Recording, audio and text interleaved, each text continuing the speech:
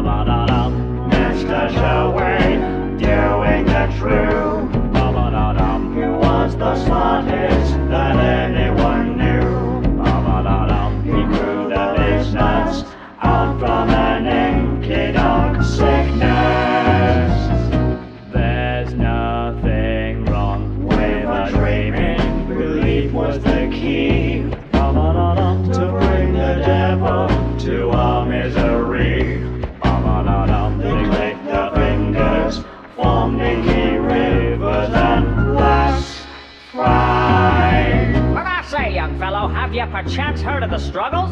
He made a deal with satanic forces. He struck a chord with good old Satan's corpses. To make the dream reality, he opened the gates that shook it. That's good old Mr. Crooked.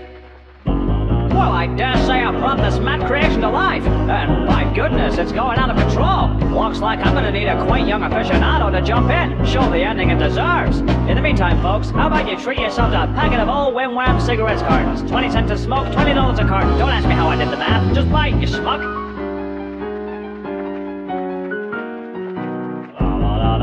Mr. Joey, what did he do?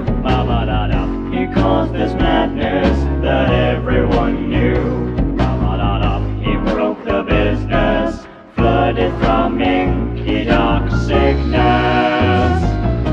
It all went wrong, no more dreaming, the place was a wreck.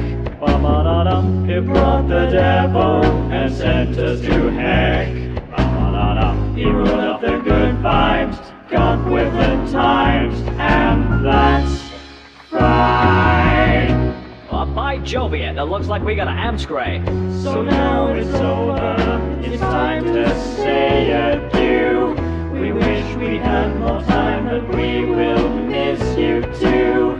If you want to put the blame on any destruction conducted, blame good old Mr. Crooked.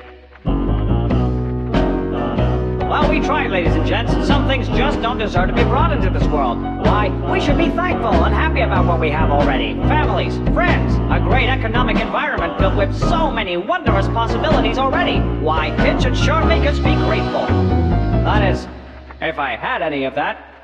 A family, friends, money, possibilities. Nothing for this old crook, I tell you.